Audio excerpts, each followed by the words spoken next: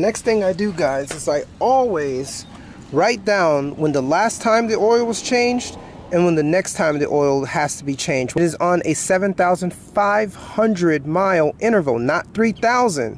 So if you write it on the bottom, there's no way that a mechanic can say, like in January or February of next year, oh, you need an oil change. No, you're a liar. I just got it done. So if they see it, they know not to screw with you. Look at that Mustang. I don't know if these are, what, 2020? Let's take a look at this. But if anyone can figure that stuff out from the VIN, then you can figure it out. Oh, wow. Wait. Is this a right-hand drive Mustang? Get out of here. Whoa, I've never seen that before. Here we are with a 2008 Lincoln MKZ, and it's time for an oil change. The Lincoln MKZ 3.5 liters oil change interval is 7,500 miles. So at this time it is a little bit over 169,000. So all we need is 5.5 quarts of SAE 5W20. What I'm going to use is I'm going to use the synthetic blend. I have it within this container there. So that's 5 quarts, and this is the half right there. The oil is in there. It's not Mercon or anything like that. So once I'm done with the oil, I'll be draining it into these containers right there and bringing it to my local Advanced Auto Parts in order for proper recycling. So in order to do this without any issues, I'm going to jack up the car at its specified jack points right there. Use my jack stands to keep the car stable on both sides. Once I do that, I'll drain the oil, and then I'll use Motorcraft filter, silicone valve FL400S, and hand tighten it. This is a brand new filter, guys. This is the part. Okay, once again, it's 5.5 quarts only. I already removed the engine cover, as you saw it there on the floor. Now that I have the car secured on at least 2 jack stands and the actual jack, we're good to go to at least start off. So before I start removing the oil plug bolt at the bottom, just go ahead and take this off and vent it so it can flow. Just leave it like that so no debris can go inside. Below is a 13 millimeter. Let's see if we can go down here. 13 millimeter bolt.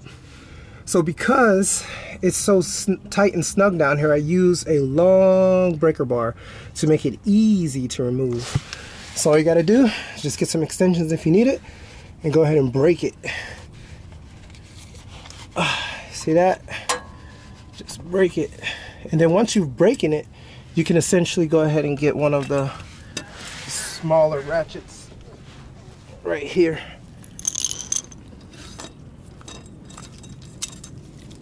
You can start with that now that it's broken. Once again, lefty loosey, righty tighty. There you go. It's about to shoot out.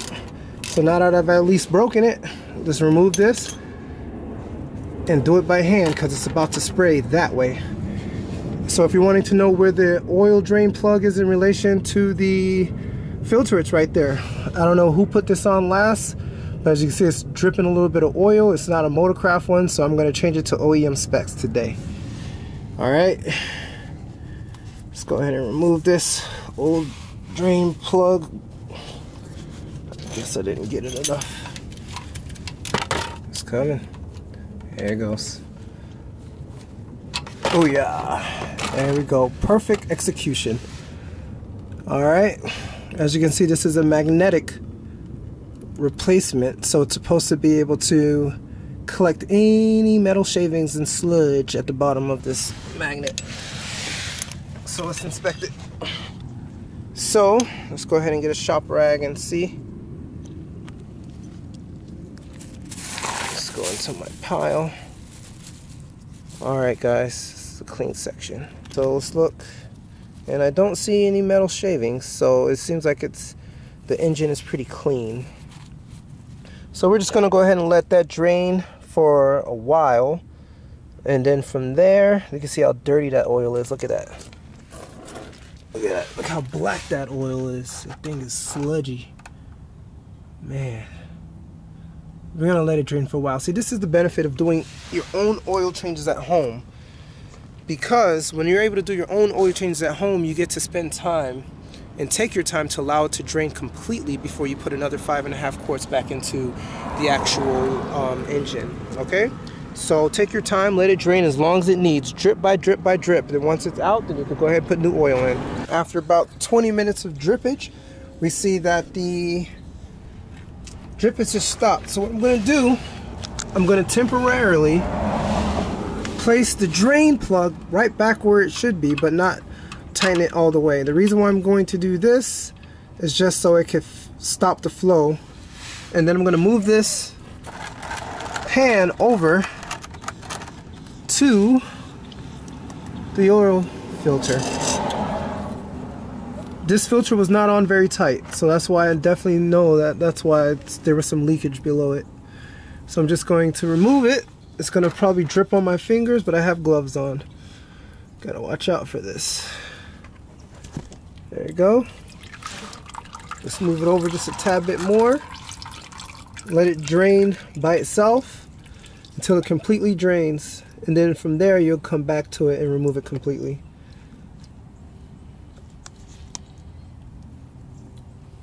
There you go. You gotta be patient with this, guys. And just let it fall into your hands.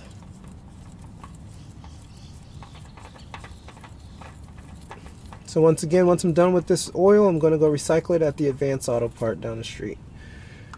Look at that dirty oil. So just let that drain. What I'm going to do is I'm going to clean that as well. Just wipe that surface area. Make sure that this top black portion is on the filter and not up there, because you definitely don't want to double up the gaskets. So the gasket remains on the filter, and that's good. Okay. So once I'm done doing this, I'm going to remove this, put it in the bag for disposal. Make sure it doesn't drip.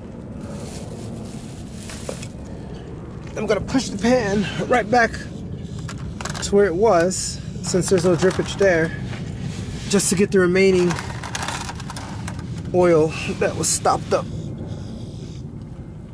There should be some that's going to come back out. Yep. Just like that. And once that's finished draining, then you can go ahead and plug this back up. We're going to torque it to 20 foot-pounds. Get a little brake clean. And clean the oil filter mating surface. Get all this gunk, this grunge out of it. Make sure it's really nice and clean so it could seat perfectly fine with the new filter. The next thing I do, guys, is I always write down when the last time the oil was changed and when the next time the oil has to be changed. Once again, this is a 2008 Lincoln MKZ, and it is on a 7,500 mile interval, not 3,000. So if you write it on the bottom, there's no way that a mechanic can say, like in January or February of next year, oh, you need an oil change. No, you're a liar. I just got it done. So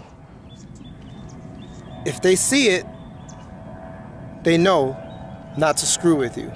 Okay? So 177,276 miles is what's coming up next. So the next thing I'm gonna do is place a little bit of oil inside of this filter and fill it up halfway. Make sure there's nothing in there. Just like that. This way it's not dry. And then I'm going to get the remaining portion of this and place it on the top. Let's go ahead and place it up in there. Just like that.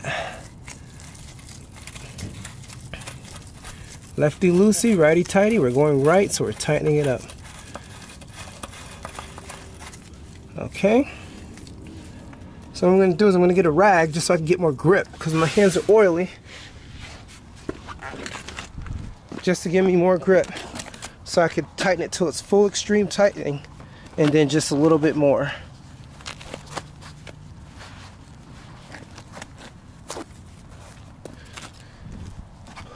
Alright. Okay. Okay.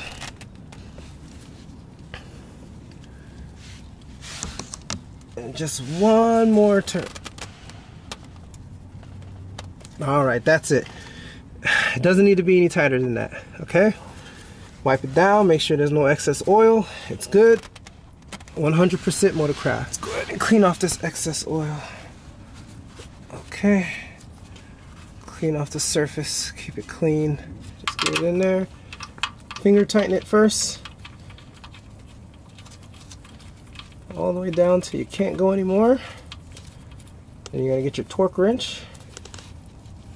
Get it to 20 foot-pounds per the manufacturer's specifications. 20 foot-pounds. Now we can move this pan out of the way. Lefty loosey, righty tighty. So we're gonna go to the right.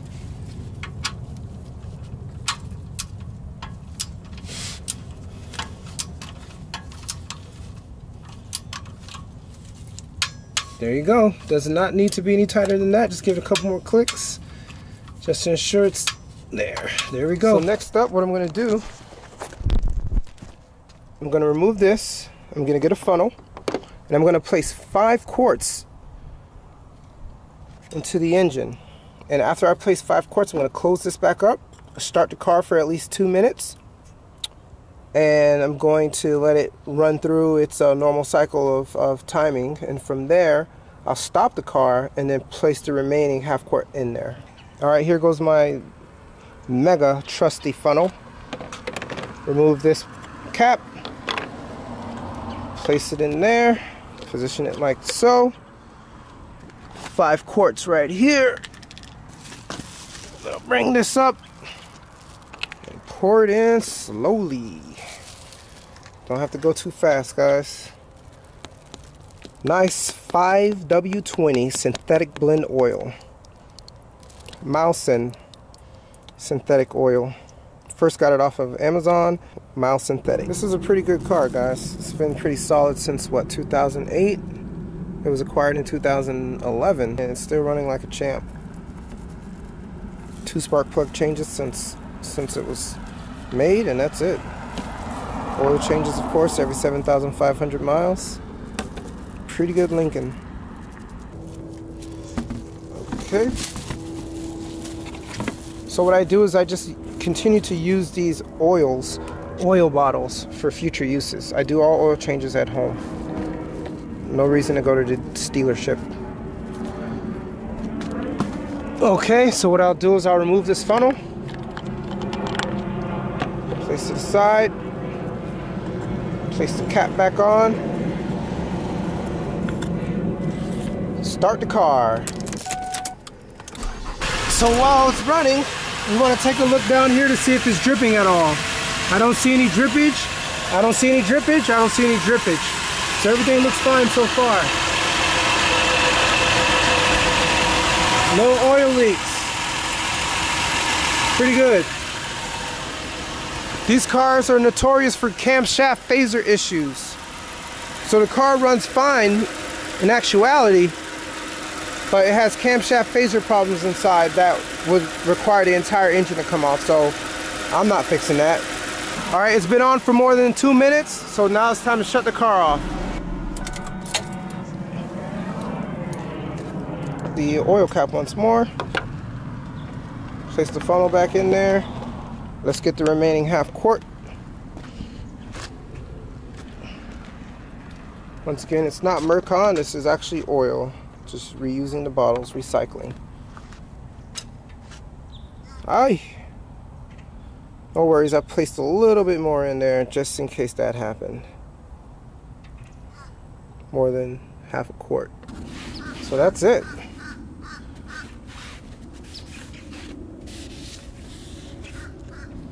Alright guys, once that's drained in there, you have your full 5.5 quarts inside, and the car is ready to go. See you at the next 7,500 miles, guys. Thank you for joining.